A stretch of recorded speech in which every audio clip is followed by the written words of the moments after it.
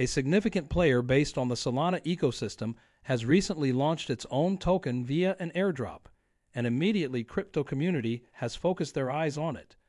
With its range of services for Solana users, we should expect a bright future ahead of it. So let's start with what is Jito Network. A protocol called Jito Network runs on the Solana blockchain. It makes a major contribution to the Solana ecosystem through its product collection, which are liquid staking pool and the maximal extractable value, in short MEV, and continuous access to Solana's liquidity and DeFi opportunities.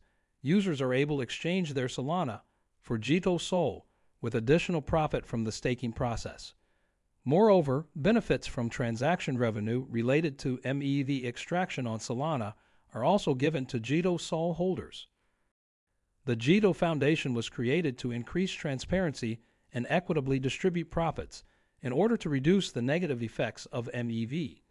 In order to establish a competitive market for MEV extraction through block-by-block auctions, Jito published an open-source validator client. These auctions are open to investors, and the top bidders for each block will receive the current MEV. Okay, now let's look what is a Jito Network token. The Jito Network's governance token is called JTO. The project's future is shaped by the crucial choices made by token holders, who guarantee that the network will keep evolving to satisfy the demands of both its users and the larger Solana ecosystem. These choices and actions address a number of issues, including setting the fees for the JitoSOL liquid staking pool, regulating StakeNet program parameters to modify delegation tactics, overseeing the DAO token treasury, and advancing the ongoing development and enhancement of Jito's protocols and products. Now let's describe what services Jito Network offer. DeFi and staking. Users of Jito Network can take advantage of staking and DeFi opportunities. JitoSOL can be obtained by users by depositing Solana into the pool.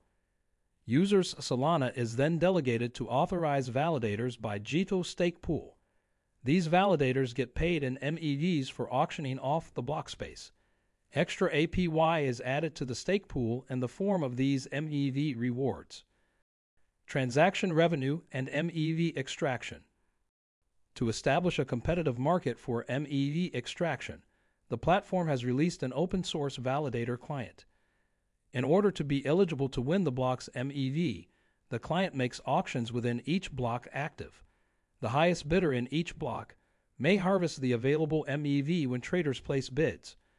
Token holders have the ability to decide crucial issues for the platform with the JTO token.